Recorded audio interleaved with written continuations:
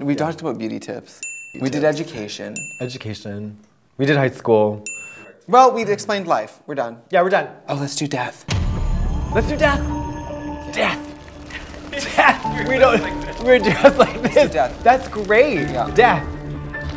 Okay. I love death. I do. I love death and dying. It's like my favorite topic. My grandmother just died. Let's go for it. Let's do it. Hi, I'm the woman named Tammy who collects green glass bottles. Trixie Mattel. And I go door to door selling tube socks filled with lunch meat. Katya. Hey, welcome to the show where we talk about whatever we want. Because it's our show. And not yours.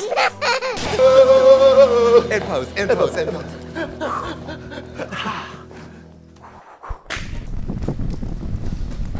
Today, the final frontier. Hey, you know, no one lives forever. No. As far as we know. Do you believe in life after this outfit? No, there's not life after life. No, just death. Listen, I'm fascinated with, okay, obviously we all die. That we can agree on. We're very averted to the thought of dying, but we're very fixated on what happens afterward. I just love the process of dying. Dyeing fabrics? Yeah, I love filling my bathtub hot water and then a couple boxes of Rit. Oh my God. Oh my God. So basically what your life process ends. You go from living to not living. What do you think happens afterward? I think that the only thing that really matters that happens when you die is that your body decomposes and turns into a maggoty, festering casserole of shit. Yeah. You know what I think about? In Native American culture, we believe in something called the Great Spirit, which is when you die, you go back into the earth, which is also scientifically, metaphysically true. Yeah, I love that. It's part of what makes it, I think, coping with the death of a loved one possible is they're truly not gone.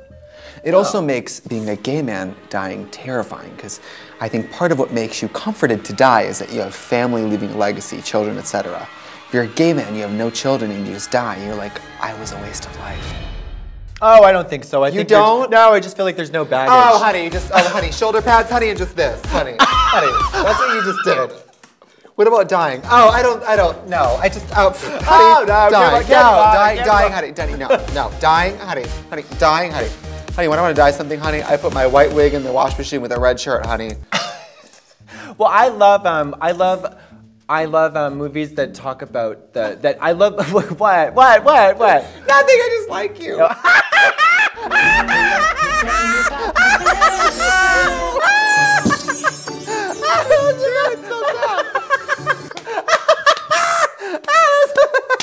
That was funny. It's true. That is funny. No, I'm obsessed with movies that explore the bureaucracy of the afterlife, like Beetlejuice and the one with Albert Brooks. Yeah, I just love. If I would have known then what I knew now, I wouldn't have had my little accident. Yeah. Creationism. Yeah. People imagine that when you die, you come back as something else. That's factual. No. If you're buried, no, that's reincarnation. What are you talking about? That's what I mean. Yeah. Oh yeah, sorry. Reincarnation. You come back as something. Yeah. That's factual. You absolutely turn back into worm food, grass, dirt, everything. If reincarnation is real, I don't need to come back as a person again. Does anybody here need to be a person again? No. I don't. A house cat lives 12 years. If you can't accomplish everything you want in life in 12 years, you weren't trying. Like if a building's burning down, you couldn't find the exit, honey, you didn't want to live anyway. Okay? And that's some true tea. That's some true tea. I don't think so. Yes, it is. Yes, it is. No. I want to come back as something. I don't want to be a dung beetle. I don't want to be a person. Person is the highest. Dung beetle's like the lowest, right? You're a terrible person. I need to end up somewhere in the middle, common house cat. Okay. I mean, I think I need to not be too good, not too bad. I need to rob a convenience store. But on the way out, I turn on my heels and leave a mint on a pillow and go, meow. Just to make sure when I come back, I'm a cat. You're a cat. I'm in a fur coat, which by the way, cats are the only animals that get to wear fur coats without persecution. I want to be, you know what What would you want to come back as? Two choices. Number one, a jaguar in the Amazon that hunts and kills crocodiles. Or one of thousands and thousands of cockroaches on the floor of a cave in Indonesia that survives completely off of bat. In one option, you're eliminating my natural predator, which is crocodiles. Yeah. On the other hand, you're eliminating my natural prey. Bat eating cockroaches. Yeah. Guano. Guano, yeah. It's not just for kids. I think by the time I die, let's say I'm old, The last thing I need is for me to be like, I'm laying down for my eternal sleep. And some angel 2 minutes later goes, wake up, we're at grandma's. That's pretty horrifying. I don't need that. Yeah, that's Let me die. Let me rest. You know, my family, my immediate family and I have this like sort of jokey understanding that, you know, when our minds go, just push us off a cliff. Just take us out to lunch and push us right off a cliff. Do you guys want to sit inside or outside? Outside, cliffside. Cliffside. Cliffside. Ah! I'm going to lunch in Malibu and whew, are you afraid to die? Are you afraid of dying? At this juncture, yes. What are you afraid of the most? What scares you the most about dying? Is it the pain or is it the nothingness? Is it the not knowing? I am comforted by nothingness because you're not there to experience discomfort. Yeah. On the other hand, I fear it. I just fear pain. I'm not scared at all of being like re-enveloped into the. But what are the odds that you will die at all? Who really dies in a painful fashion? You are, because I'm gonna. Oh, that it's an Amber phone Alert. rings again. I'm It's gonna an kill Amber you. Alert. Didn't happen on Ladies my and gentlemen, phone. to the stage. Amber Alert. What is that? Is somebody dying? No, it's a missing kid. He's probably dead.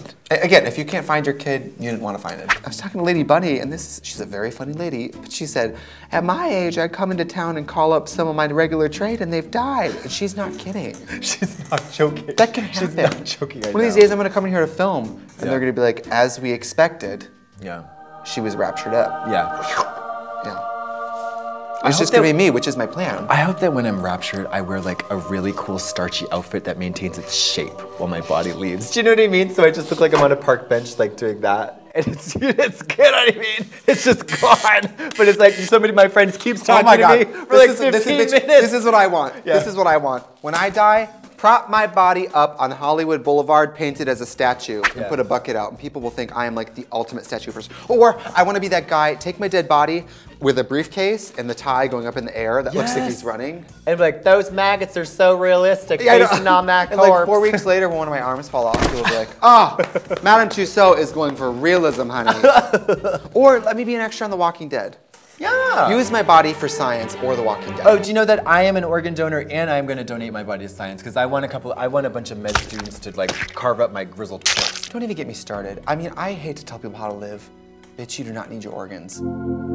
Let your death mean something, Linda. Carve my body up in medical school. Just get on with it. Light a candle, have a party. No, they're gonna cut you open, and in the cadaver, they're gonna be like, these are the innards of an old, weathered, smoking cross-dresser who had a brisk with tanning. You know what I wish would happen though? I wish this would happen so bad. I wish that I would be laid on the slab for third-year medical students, and then they would make a long incision on my torso, and then a smaller version of an adult me would just get out of the body and walk away.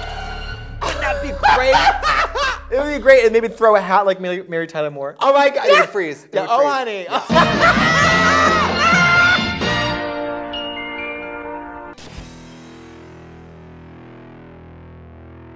You look like Jan Crouch. Jan Crouch. Honey. Jan Crouch and Linda If Taylor. Angeline and Jan Crouch scissored and then adopted a young Aryan girl, it'd be me. Yeah. And don't forget to subscribe. To Wow Presents. Are we good? It's like having the Salisbury without licking the plate.